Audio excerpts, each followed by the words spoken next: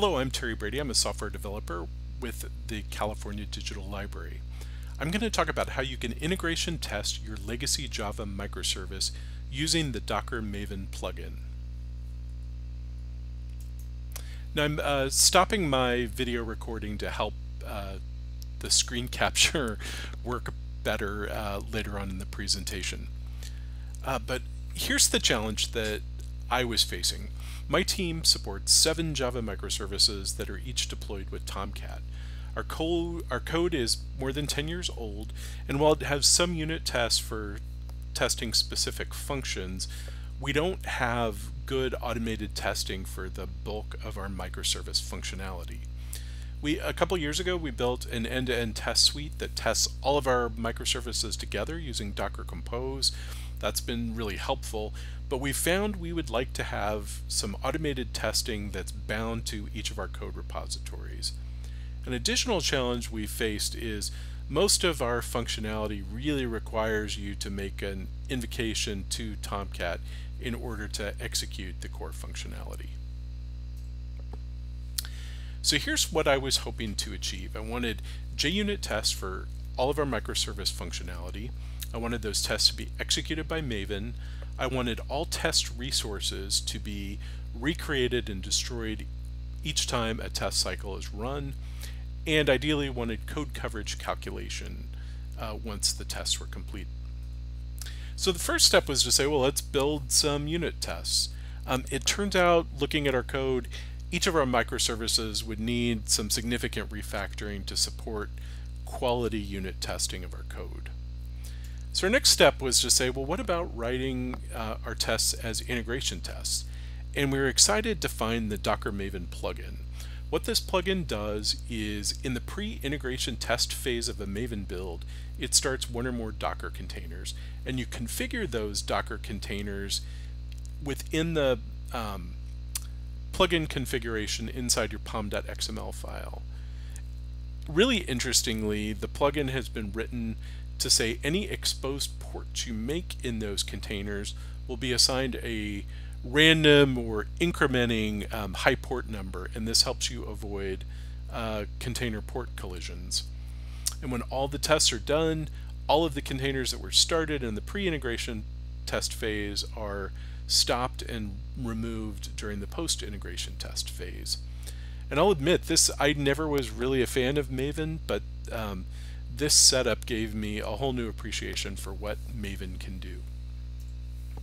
So I have these 7 microservices, and each of these microservices needs one or more of the following containers: MySQL with a schema preloaded, cloud storage with storage buckets predefined, Zookeeper for queuing requests, and then a mock microservice to simulate responses from other external microservices. Additionally, some of our tests require us to have a database and cloud storage with some pre-existing test data present when the tests begin. First step we took was to try to run these integration tests as a standalone executable, making use of those dependent containers. So we'd start all of our dependencies during Maven startup, and then we would invoke our test suite. It turns out the way our code is written, you can't really invoke meaningful functionality without sending a GET or POST request. And we attempted then to bundle all the integration tests into an embedded Tomcat instance. We were not successful with that. So at first we were starting to get disappointed. Then I discovered that what we could do is, in addition to starting all of our dependent containers with the docker-maven plugin, we could also start a separate Tomcat instance with the docker-maven plugin. And within that Tomcat instance, we mount a WAR file containing the code that we wanted to integration test.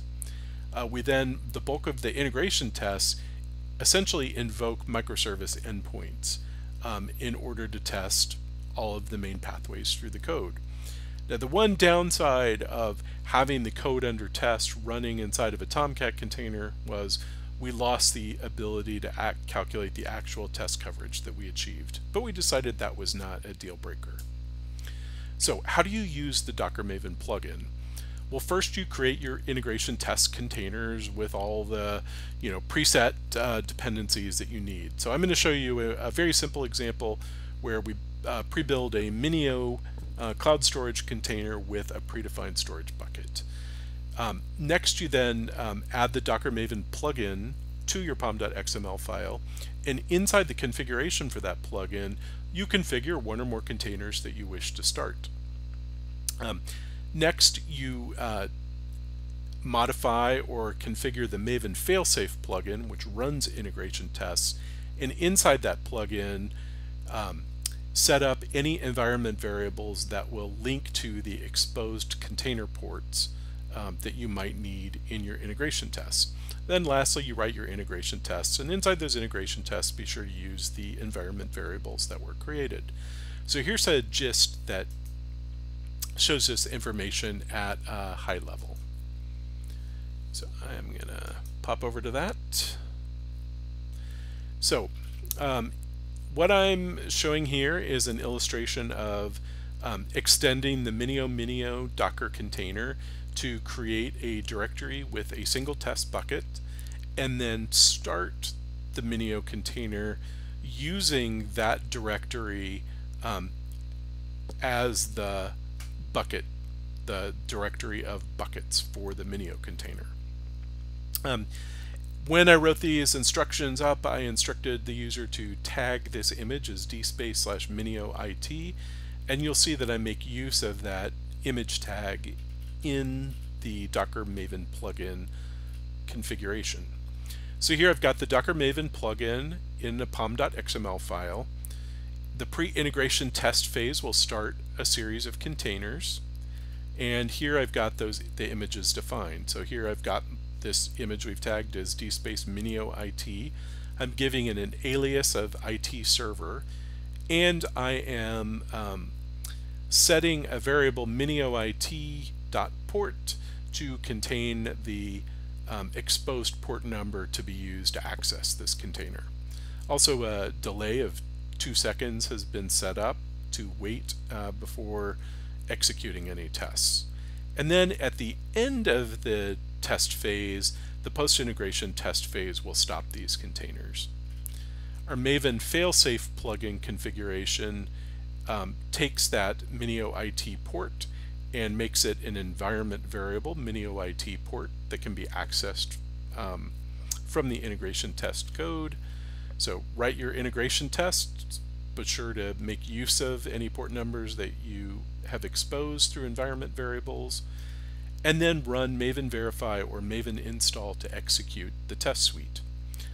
Here you'll see that during the startup phase of the pre-integration test phase, the container is started, and then after the tests are complete, you'll see that the containers have been stopped and removed.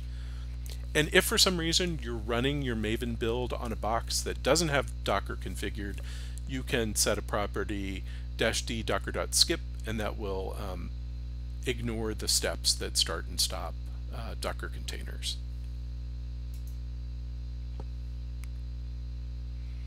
So now I want to show you this in action with a real case.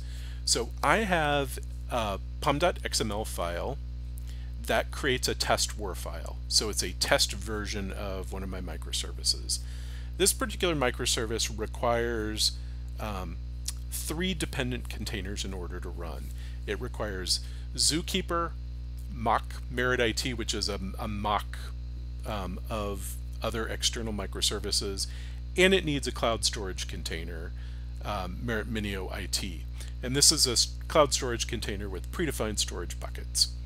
Lastly, the pom.xml file starts a Tomcat container, and that Tomcat container mounts the test war file that was built as a volume, and then when Tomcat initializes, it loads that test war file and makes it available.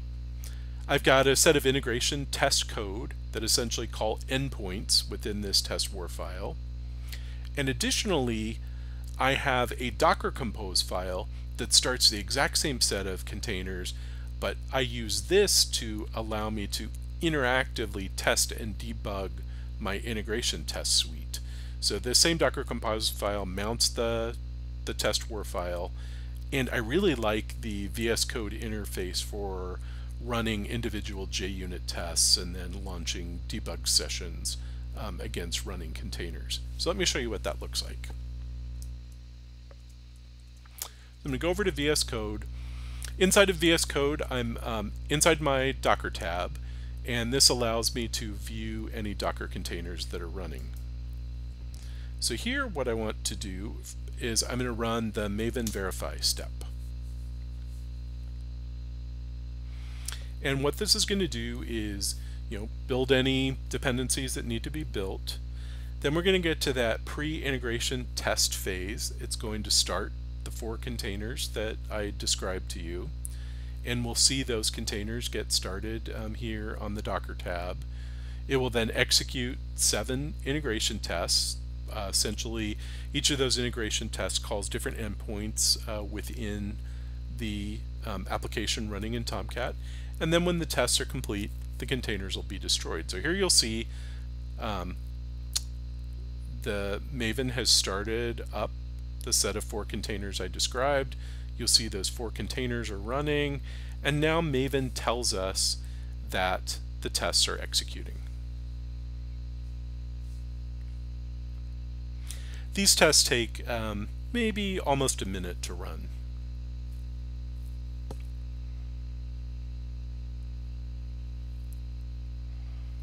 So we'll give that a second to run. A nice thing within this Docker extension of VS Code is you can view the log files for any individual container as it's running, all launched from this interface. My 7 tests were successful. The 4 Docker containers are stopped and removed. We see a success message, and you'll see that those containers have been stopped. So that's the Maven execution of these tests. And just to show you additionally what I can do is I can run my same set of containers through Docker Compose. So I've had to doubly define all of my containers, once in the pom.xml file, once in the Docker Compose file. So my 4 containers are running. I'm going to go to the testing tab of VS Code. And from here, I am going to launch my 7 integration tests.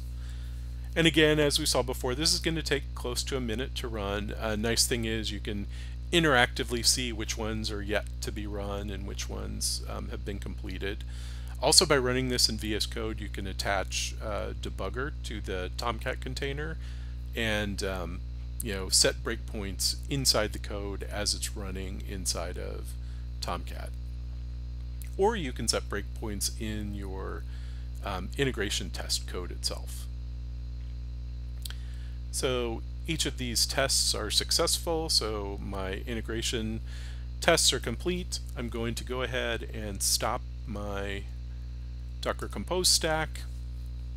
You'll see the containers are being brought down, and if we go back to the Docker tab, we'll eventually see that those containers are done.